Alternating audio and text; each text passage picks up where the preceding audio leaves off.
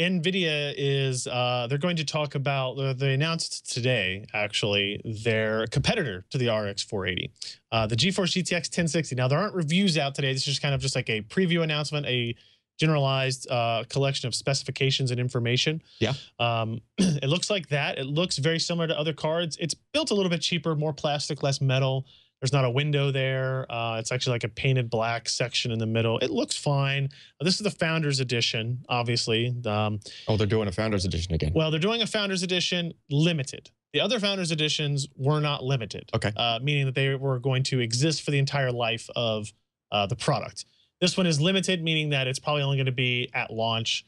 July 19th is when the cards will be available. Partner cards will be available on July 19th as well, I'm told.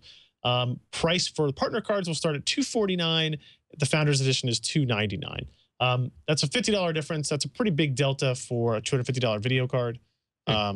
So, you know, that being said, also we should point out, like, it's so limited that the Founders Edition is only going to be sold on NVIDIA.com, not anywhere else, right? So it's not going to be like an EVGA or an Asus Founders Edition or whatever. So, but the partner cards are expected to be like around 200? 250.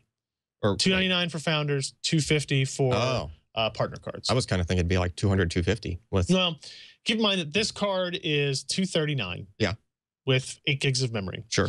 The specs on the GTX 1060 are 6 gigs of memory, running at 8 gigabytes per second, or 8 gigabits per second.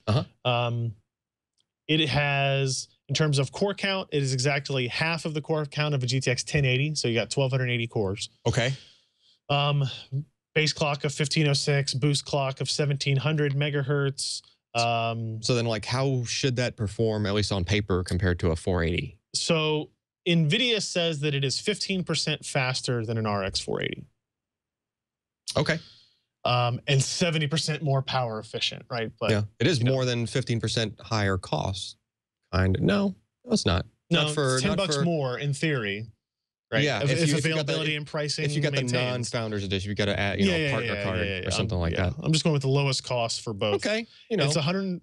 It's not here. It's 120. I could have brought it over. It's 120 watt TDP instead of 150 watt TDP. Yeah, it also only has one 6-pin power connector.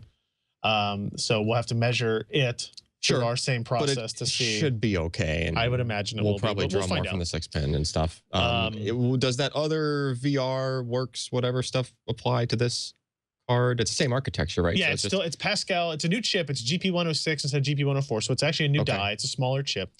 There were rumors, and I actually thought it was going to be true, that this card was going to be using another cut down version of GP104, but that clearly wasn't the case. But will it be able to do all those VR things that haven't necessarily been rolled out yet? Simultaneous multi-projection, that's still part of it. Yeah, VR, single pass shading. Okay. All that is in there. I mean, that potentially gives it even more of an edge down the line, but it has to be stuff that comes out for VR. Now, we haven't done our testing on it yet because I didn't get a driver until today.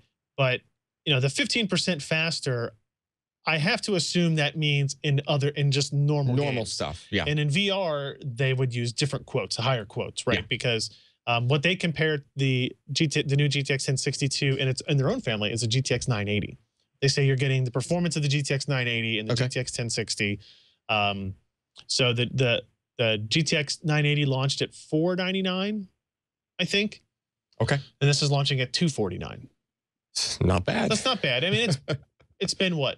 2 years, a year and a half, you know. So I mean, there's an improvement, and there's already people online complaining that the GTX 960 launched at $199. So this is actually a price increase, generational from generation to generation. Which sure, whatever. So we'll be curious to see if the 15% holds up against the RX 480. Yep. If it does, and there's availability, which is another big caveat. Sure, that's a big hit to the RX 480.